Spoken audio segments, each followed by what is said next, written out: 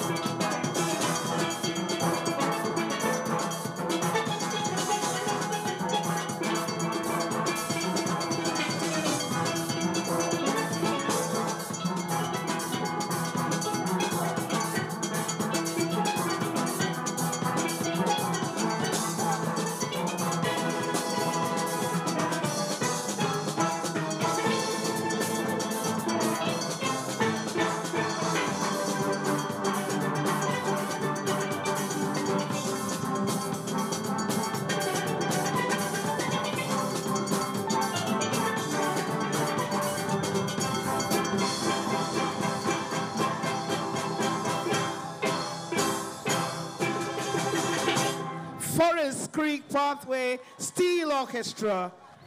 And we have Mr. Albert John with us at the moment, the arranger for Forest Creek Pathway Steel Orchestra.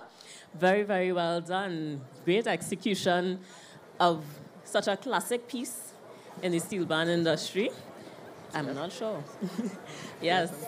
And no, nothing.